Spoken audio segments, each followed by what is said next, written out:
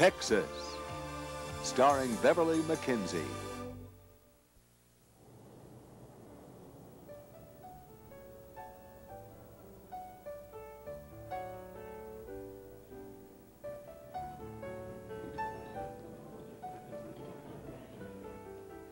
Now, what was that little confab all about? Now, Daddy, you of all people should know about protecting a client's confidentiality. Oh? Well, hold this for me, will you, honey?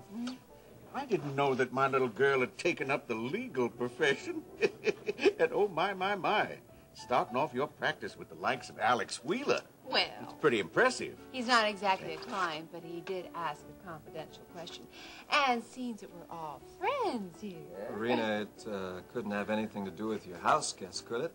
Well, Iris? I thought she went back to Bay City. That's what we all thought. In a way, she did. I mean, she packed her bags and she flew off the Yile Blue Yonder and all, but somewhere around 30,000 feet, it seems that her jumbo jet did an unexpected about-face. And apparently, a certain Alexander Wheeler wanted a certain Iris Carrington brought back to Houston International. And apparently, Mr. Wheeler gets exactly what he wants when he wants it. Well, now, isn't that a romantic gesture? Alex never ceases to amaze. I'll say. But the lady in question seems to be resistant. I'll tell you one thing. If I ever got a romantic gesture like that, I would not resist. Now, listen, aren't you forgetting you got Dr. Kevin Cook to provide such romantic gestures? Let's just say I'm trying to forget. Anyway, who knows? I may find an eligible Sir Lancelot at the Houston Horse Show today. And he'll sweep me away in my white charger, huh? Aren't you a few centuries late? I wouldn't count on it, honey. You know, in Houston, Texas, anything is possible. And this just might be the day.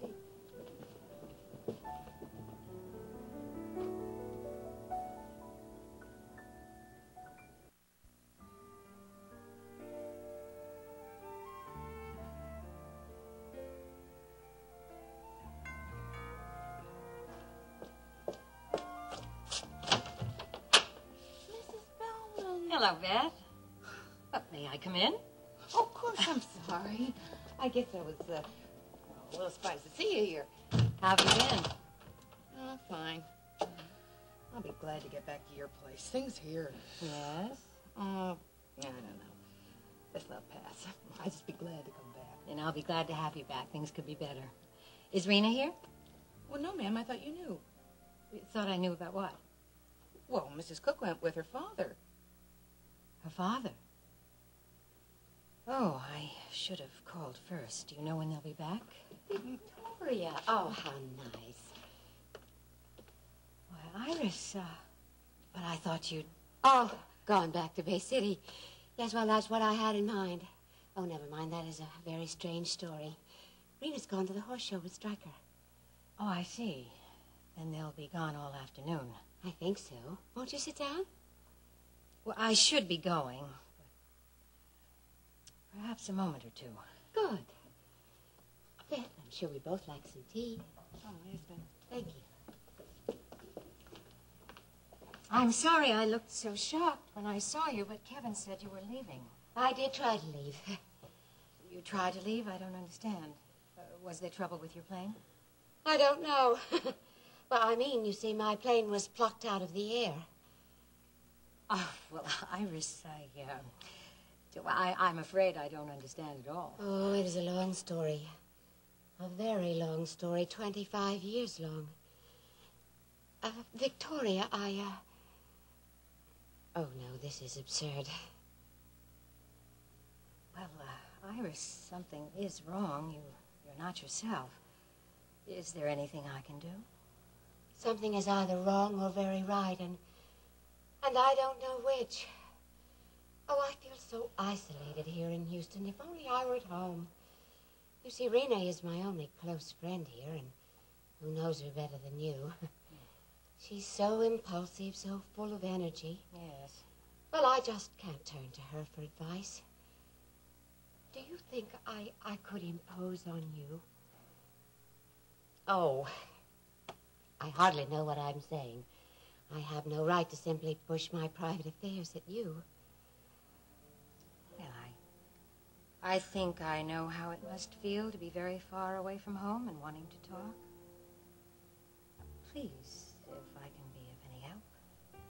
It's just that if someone had told me this could happen, I don't know if I would have come to Texas. Texas. How I've dreaded hearing that very word for so long. It was as if someone were taunting me when they simply said it in conversation. Have you had associations with Texas? The very worst. And the most wonderful. Vicky, if you aren't busy. Well, I'm not that busy. You seem really upset. And incoherent, I'm sure. It's just that I think I've come to a crossroads in my life. I have so many things that have to be decided, and so many people are concerned, especially Dennis. Well, then perhaps you should begin at the beginning. Oh.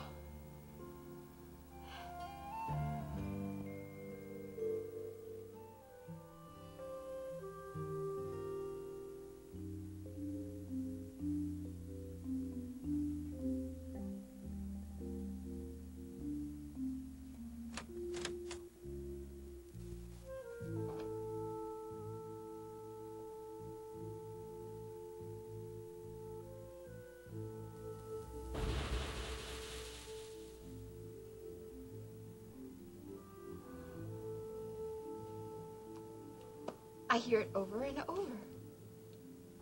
I think I always will. I try to shut it out, but inside it just keeps echoing. Just as I'm drifting off to sleep, it starts.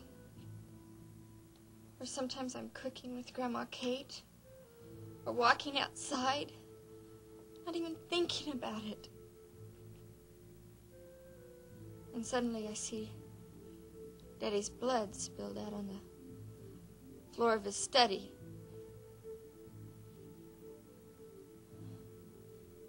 It'll be with me forever. I'm never going to forget it, Dennis. You're not alone, Dawn.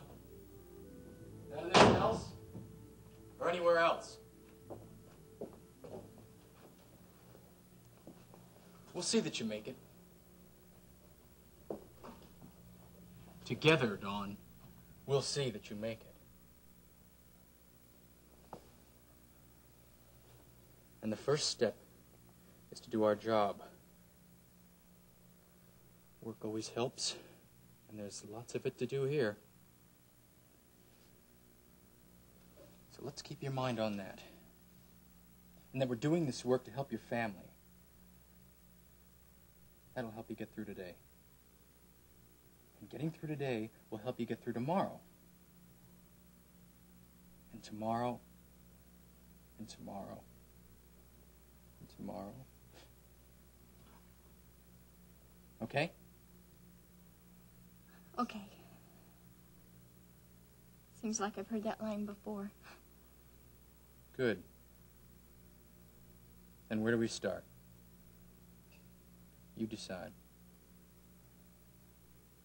Well, I think we should take things in order. My stuffed animals, my books, all my childhood stuff's upstairs. Let's start with the past and move on to the future. From top to bottom, then? From top to bottom.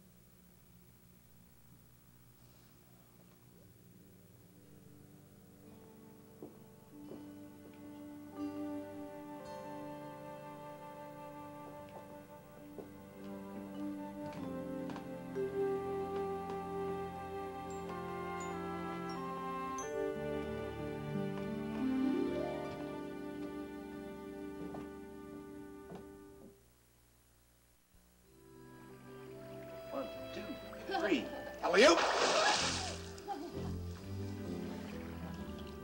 And alley-oop to you. Well, I think I'll let the sun do its stuff. In that case, You better use some preventive medicine. Preventative medicine? Unless I practice some right now, you are going to contract the meanest case of sunburn. Oh. There you go. I don't know if that stuff works, but I don't care. For a back rub like this, I don't care if you're applying green paint. How do you know I'm not? Well, I feel so terrific this afternoon. I don't care if you feel like smearing my back with green paint. All I can say is, go ahead. You are the doctor. You know something? For me, that's progress. It's frightening, Courtney. Well, it's a part of me I've almost lost completely. The dream part? The what? Huh? No, the fun, the happiness. I can't remember the last time. I think it's an occupational hazard. You can't just work at medicine when the spirit moves you. You're absolutely right. Holding people's lives in your hand is not a part-time job.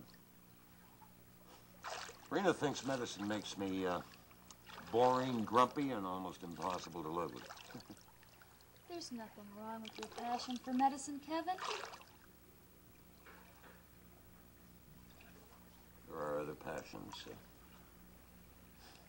safely tucked away. They have been for quite a while. Hey, what's this? Oh, that. It's, just a present from Bart. Engagement present? No. It's a friendship ring. Remember those? I've never really been in the market for marriage. Why not? Probably for the same reasons that you haven't been swimming since you were 12. I'm either on duty or on call. Well, now that you're finishing your residency, all that's about to change. In Bart's words, it's time to stop being a student and start living like a full-fledged adult. But I'm not sure. There's so much I want to learn. And I wish... Wish what? Hey, come on. I'm a friendly physician with a sympathetic ear. You can tell me. There's no secret. It's just that I don't want you to think I'm sounding like Rena again. Oh, see, now, if I promise you, if I swear up and down that no way in the world could you possibly sound like Rena, will you tell me a secret? Oh, I'm afraid it does sound like Rena. But I do wish that you would accept the directorship of the training program that Stryker Bellman wants to head for you. You'd be in Houston.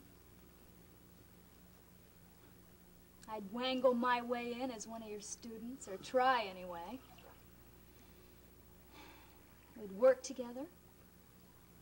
I'd see you every day.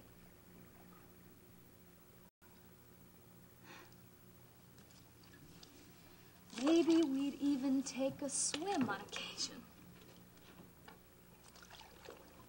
Hey. What's this? Huh? It's just swimming pool water. Kevin, I could cry at the thought of not being able to work with you. But this is just too special an afternoon to ruin. I don't want you to think that I'm someone who's either got her nose stuck in a book or tears coming out of her eyes. I want you to remember that I can be fun to work with and to be with. Oh, I know that. I knew that before now. But you are fun to be with. You're exciting. You're sweet. You're lovely to look at.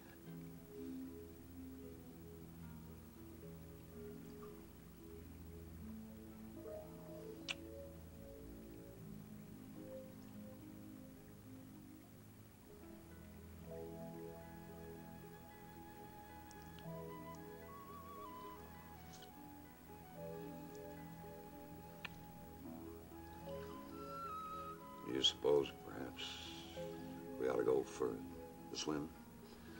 Say 50 laps? 100 laps? Now who's afraid of the water? Come on in. Oh, I wouldn't miss it for the world.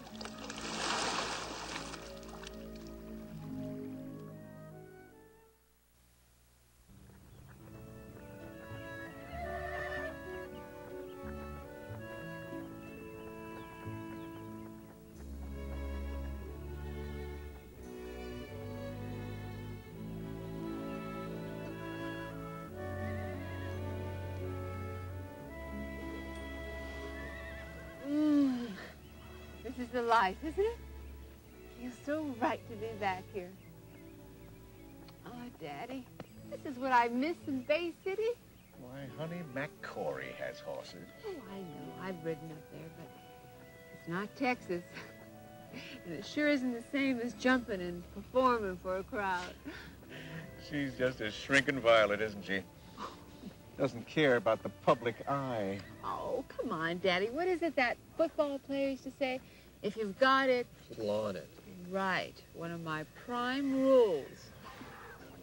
When she was just a little thing, Rena was riding the circuit.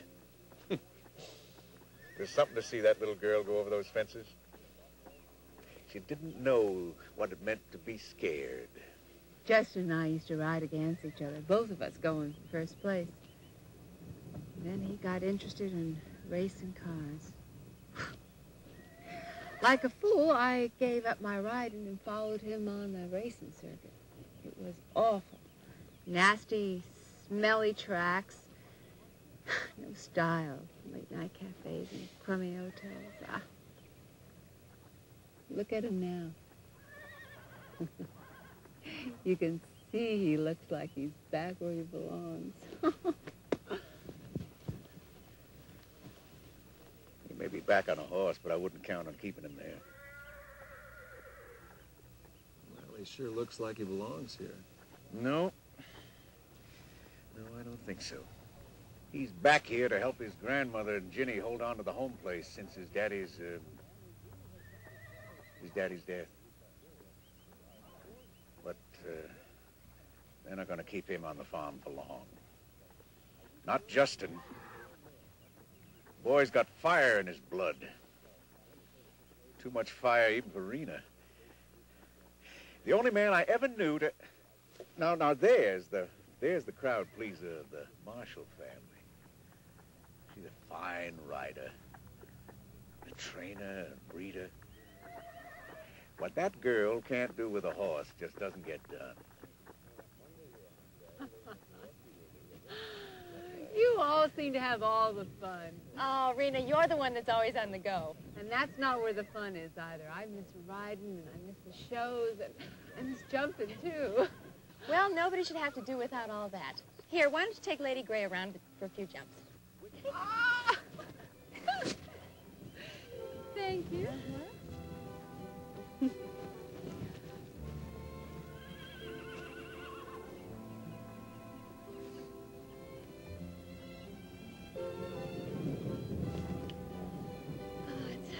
Almost like the old days.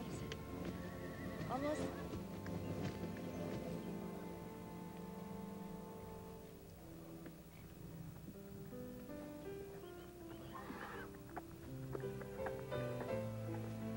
Look at that. Now that's some kind of a girl, huh? That's some kind of a girl.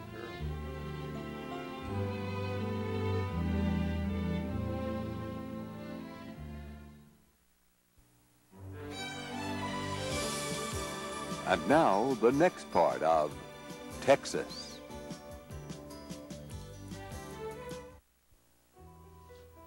I know I must sound like a babbling schoolgirl. And that's exactly the way I feel. Rattled by feelings for a man. Ah, utterly giddy when one is supposed to be firmly in control. Oh, Vicky, can you possibly understand how someone might feel her whole life has lacked something? and that only one man can fill that void? Yes. I can probably understand that better than anything else. Oh, sometimes I suppose every woman looks back over her life and wonders. And of course, Alex is no ordinary man. You and Alex are more than casual friends, aren't you? What? Rena mentioned you've been close friends for years. Oh, yes, I know Alex well. From what I understand, not many people do. That's why I thought you might help me make sense of all this, Vicky. Oh, I know Alex wouldn't deceive me. Not intentionally. No, I'm sure he wouldn't. And I assume he knows himself well enough to be sure of what he wants. I'm sure he does. And yet, Vicky, the man pops into my life after 25 years. He virtually hijacks an airplane to bring me back to Houston. He asks me to give up everything I know. Family, friends. And in return, he promises a great deal. But promises can be broken. And hearts. I must keep that in mind.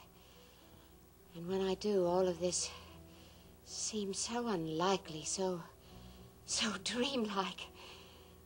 Things simply don't happen this way. I can't base a decision on promises that can be broken so easily. It's true. Things don't happen this way. But 25 years ago, you wouldn't have hesitated from what you've told me. Oh, but a schoolgirl is free to be impulsive. She has youth on her side and inexperience. A woman of a certain age might feel like a schoolgirl, but... Then you are considering. I realize I can't ask for any guarantees from him, but I must know that this is not simply a fantasy. Alex and I had our brief moment together when we were both so young. Sometimes people try to recapture their youth. They remember friends, lovers from years ago. Friends and lovers who are elusive and unattainable. They're the desirable ones. Is that what I've been to Alex? And if so, now that I've materialized as flesh and blood, will he be moving on to a new dream? Will he lose interest and walk away again? How can anyone know that? Oh, I'm not sure anyone can. But if it's possible to sense what is real for Alex and what is fantasy, no one knows him better than you. But Iris... Vicky, I want you to know I'm not a shrinking violet. I would normally march right up to the man and confront him myself. But this time, I simply don't trust my own perceptions. It's all so strange and confusing to me. But you see, you have some distance from the situation. You can see it clearly. Well, Iris, sometimes appearances are deceiving. Appearances? Well, I just mean that I am involved emotionally with my friends. And I'm not necessarily the objective voice you think. And besides, I'm not a mind reader, so how can I... Vicky, for the past 25 years, Alex the boy has been as much a dream to me as I have been to him. But you know Alex the man. You've been his friend, a part of his real life. I need a reading from someone who knows the real Alex Wheeler. Someone who can ask him these very questions. You see, perhaps he might find it easier to be honest and see things clearly in your presence. You want me? Well, otherwise, I'm afraid I'll be permanently suspended somewhere between 1955 and today. I'll never know for certain whether I'm dreaming the impossible or whether this dream of mine falls within the limits of reality. Oh, I know I'm asking a great deal. You and I have become friends only recently, but... Vicky, I trust you. And I know that if I end up living in Houston, you and I will become fast friends. I suppose what I'm asking for, it is an advance. An advance on our friendship. Will you talk to Alex for me? Perhaps if he heard my reservations from you. Iris, that's quite an assignment. If I told Alex how you feel, I'm not sure I could be objective. No, I'm not sure I can help. Oh, please, think about it. Yes, I will think about it. Oh, thank you so much, Vicky, and please, let me know.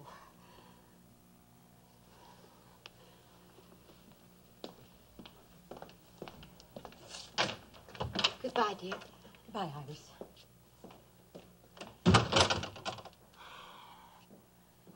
I have to know. 3 lives depend on it. Alex's, mine, and Dennis's.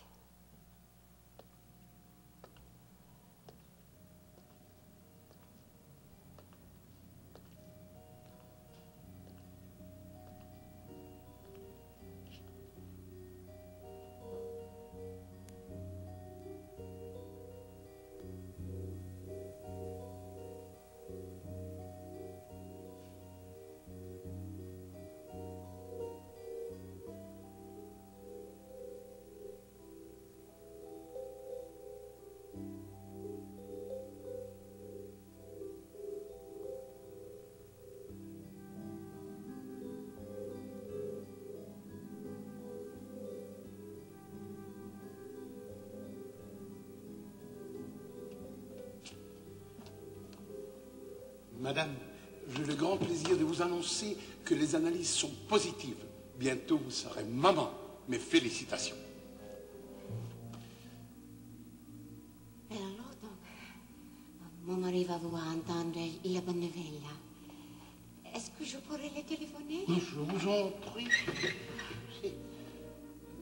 Ça, c'est une affaire privée. À bientôt. Hein? Merci bien, docteur.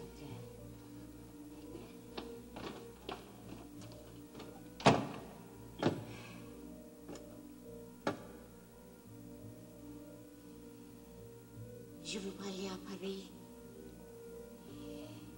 Le thermomètre. Monsieur Elliot Carrington. Elliot Carrington. Elliot, darling. It's Iris. No, I'm in Saint-Tropez, and I'm lonesome, Elliot. I haven't seen you in such a long time. Could you? This weekend? Oh, that's lovely. Yes, I've missed you too. Terribly.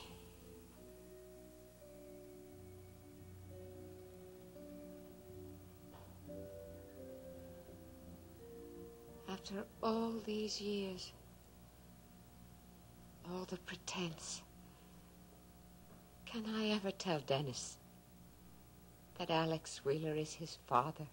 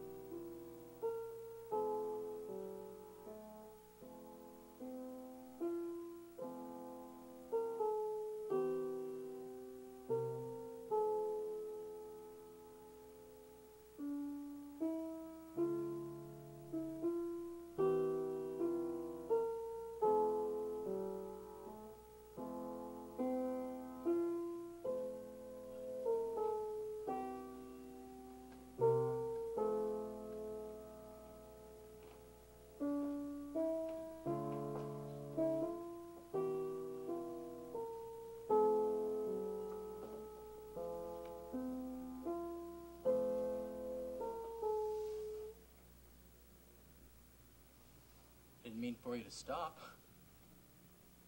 beautiful. Keep playing. I think that's enough, Dennis.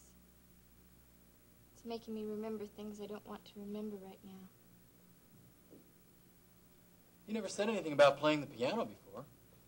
It's a well-kept secret. Well, it shouldn't be. You play beautifully. It comes from inside. One time I must have been about 10. I was really nervous. I was playing this piece, which was Daddy's favorite in a piano recital. For some reason, I went completely blank. I couldn't remember a note. I felt weak. I started to shake. I felt like crying. Then all of a sudden, from the third row, I heard Daddy's voice. He didn't say a word. He just went like this.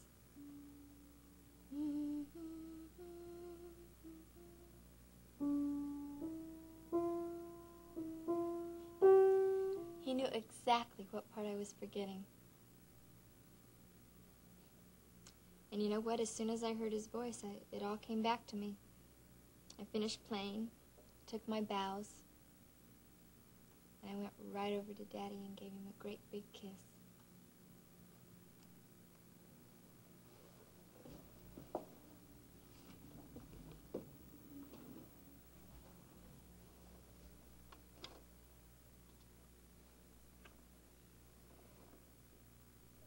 See how good it is to remember? Doesn't it feel good? It feels good, and until I remember that those times are lost. They're not. They're inside of you. They're part of what makes you who you are today. Father comes through for you when you really needed him. That's one of the reasons you're as strong as you are. He's part of you now. And a father like that wouldn't want to know that his daughter felt like everything was lost, would he? But so much is lost. And so much more is going to be. This. Even the really personal things. My mother's china. The beds we all slept in every night. Those things have been in the family so long. They are the family. It's Daddy. It's me. No, Dawn. They're just things. What really matters is the music you got from that piano. The dreams your family dreamt in those beds. The objects, the things. They'll come and go. Don't even try to hang on to them.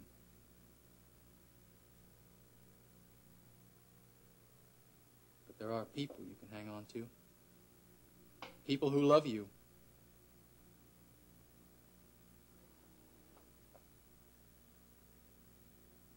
You can hang on to me.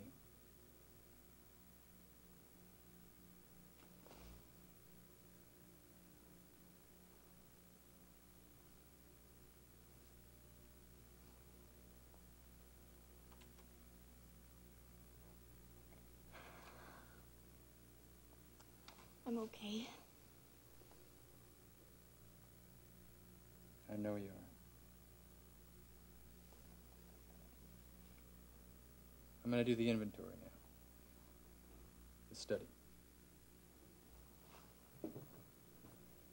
Oh, Dennis, I don't know if I can handle that.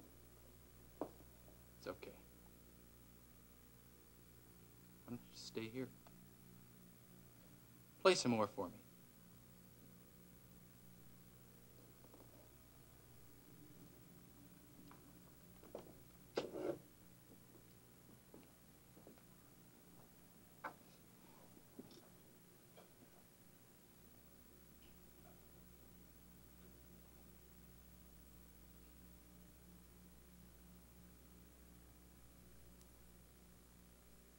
You're young. And your whole life is ahead of you. And I want that life to be as rich and full as it should be. Dennis, I want to believe that. But I keep feeling pulled backward by what's happened. It's as if my whole life will always be headed towards something wonderful, something I want so much. And suddenly I'll find myself in that hallway, and I'll hear that shot again, and I'll find myself running into the study, and I can't...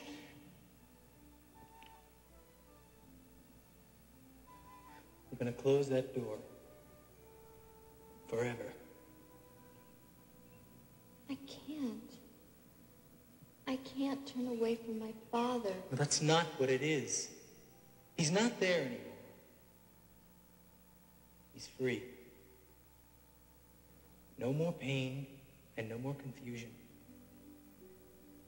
And Dawn, now we've got to free you too.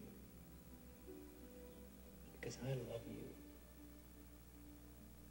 so very much.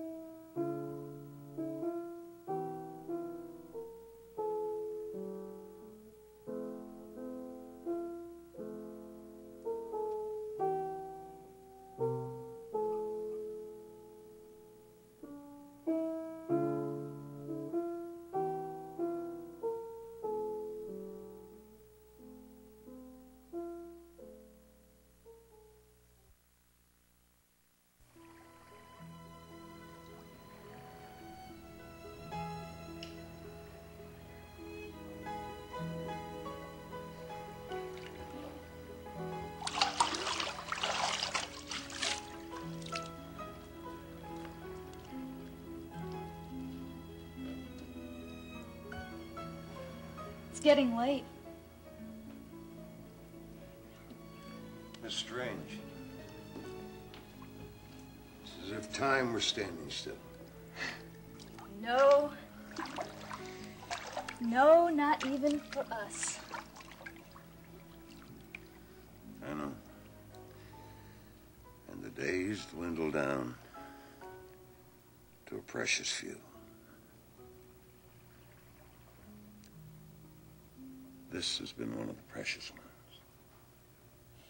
For me, too. For so long, I've wanted to... Wanted to?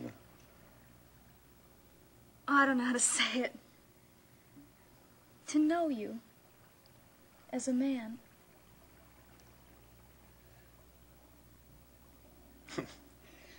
Instead of an edifice of medical wisdom, eh? Yes, I suppose. It's a fine edifice. Wise, kind, disciplined. You know, if you toughen yourself for too long, you take on the form you've chosen.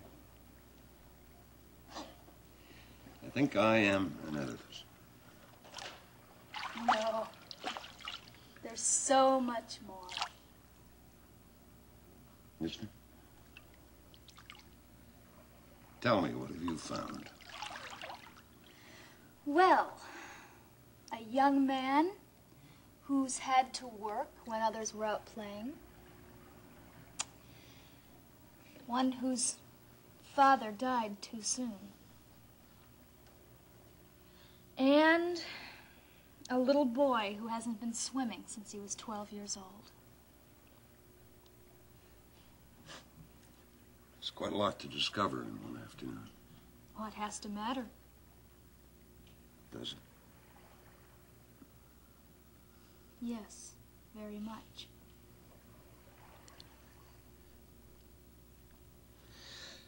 Well, now, you said it was late.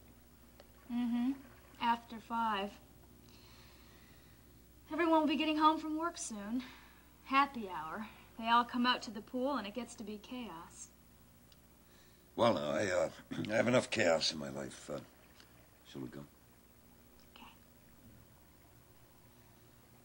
Courtney, I want you to know this has been one of the most wonderful days of my life.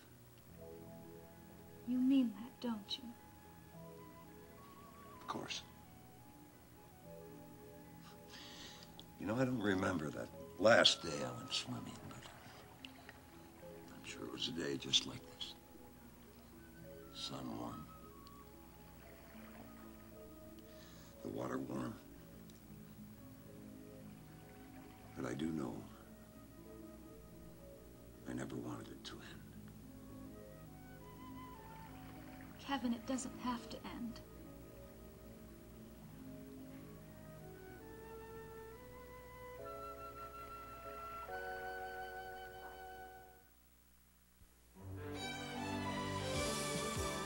Stay tuned for the conclusion of Texas.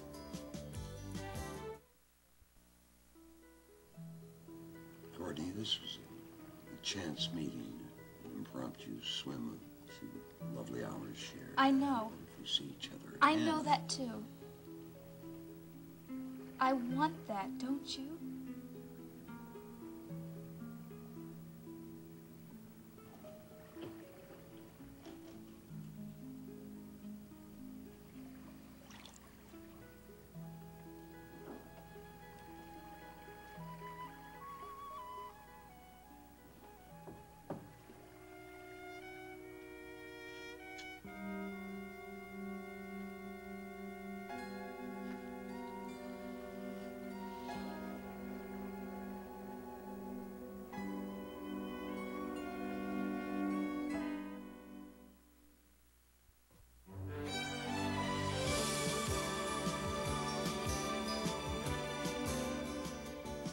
Join us each weekday at this time for the continuing story of Texas.